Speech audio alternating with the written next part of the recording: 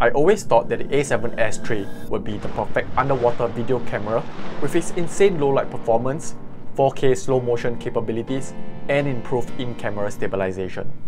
With my new housing from Seafrogs, I pretty much unlocked all its potential.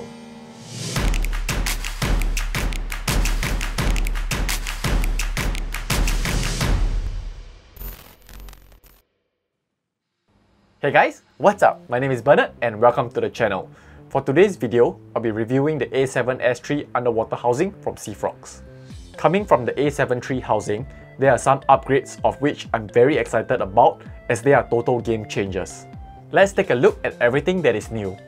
The first prominent change is this added knob at the front, and this is the main thing that I'm excited about. This allows you to control the front dial of your Sony camera. The previous housings for the A7 III and the A7R4 lacked this feature, and it was one of the bigger shortcomings. I did figure out how to get around this limitation and I shared it here in this video. Do check it out if you're using the A7 III because unfortunately, this housing is exclusively for the A7S III. With this added knob, we now have full manual control of the camera except the joystick, which to be honest isn't a big deal.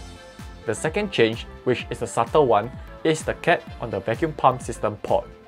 There is now an added groove that allows you to use a tool to tighten or loosen the cap. It can get challenging to use your hands to unscrew this when your hands are wet, so this is a very welcome addition. Of course, this is only relevant if you own the VPS-100 pre-dive vacuum leak check system, and I'll talk more about that in a bit.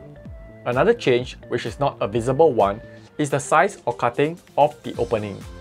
With the old housing, it was pretty easy to fit the A7 III in. With the A7S III housing, it is a tighter fit and it seems to require more effort to insert or remove your camera. It can be seen as a good thing I guess, knowing that your camera is very snug in the housing and won't shift and cause you to lose control of any buttons.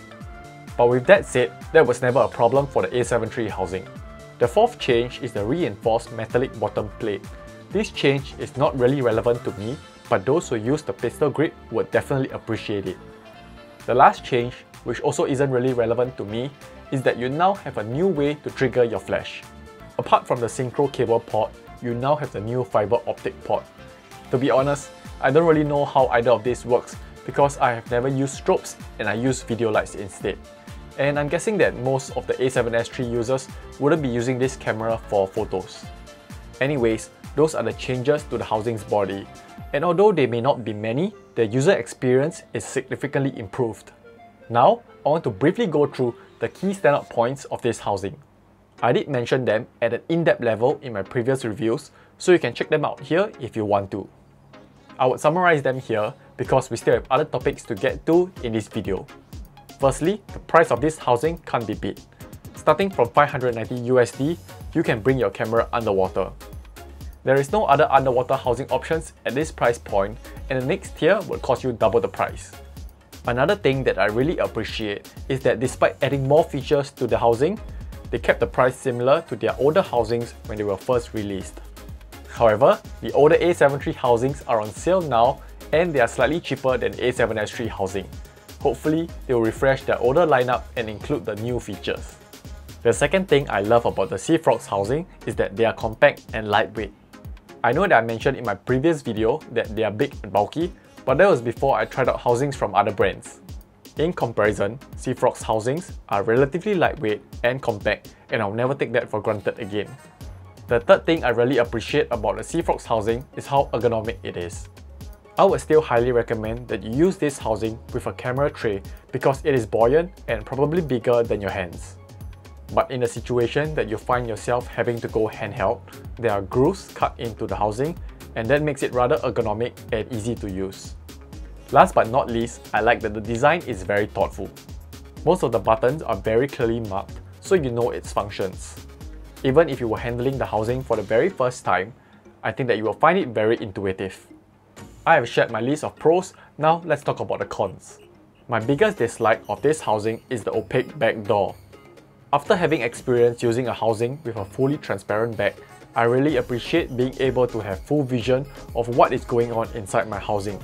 If there was even a droplet of water, I would be able to detect it immediately. My second issue with this housing is the build quality. Just to clarify, I am not saying that this housing is poorly built. It's just that it feels kinda cheap in the hands, but I guess I can't really complain considering that it is being sold at a really affordable price, but I just wish it could be better. For example, they have their salted line for the A6000 series, which looks better built with the metal hinge lock and all. That housing is also rated to 60 meters, so I'm guessing that it is better built. I honestly don't understand why they're not bringing that lineup to the full-frame cameras when full-frame cameras are more expensive and more premium. I would totally go for that instead.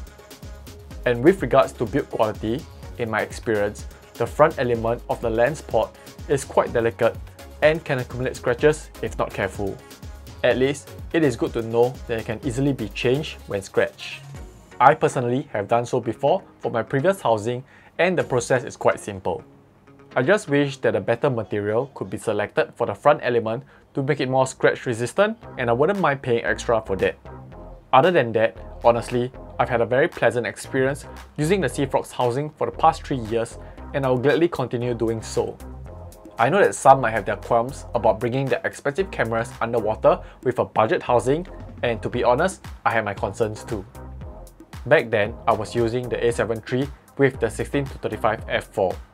It wasn't exactly a cheap setup, but it also wasn't crazily expensive, so the risk seemed well worth it. Now, there is more at stake, considering that I'm planning to bring the A7S III underwater. It really helps that I have an incident-free experience with my old Seafrogs housing, and it has helped build up my confidence in their products. However, to be extra cautious, I decided to get the VPS-100 pre-dive leak check system. It is very straightforward to use, but I was surprised how much effort it takes. To check if your housing is leak-free, you have to manually pump the air out.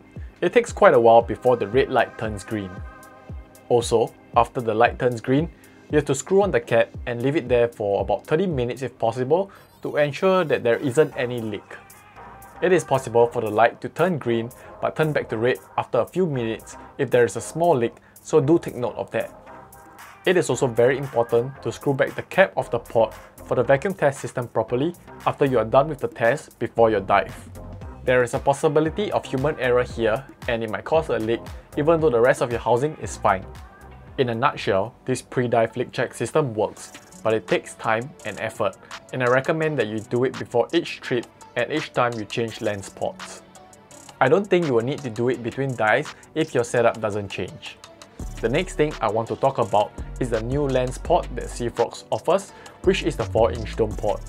Previously, their smallest offering for dome ports was a 6-inch version, and side by side, you can see the size difference.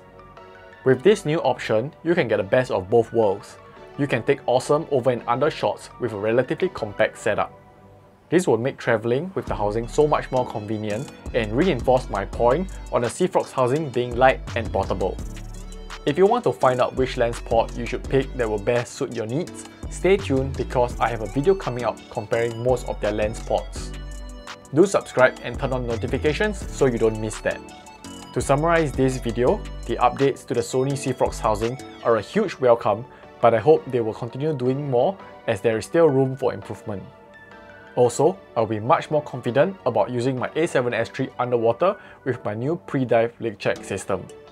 If you guys do end up getting a Seafrogs housing, there are a few videos that I recommend you to check out on Seafrogs YouTube channel.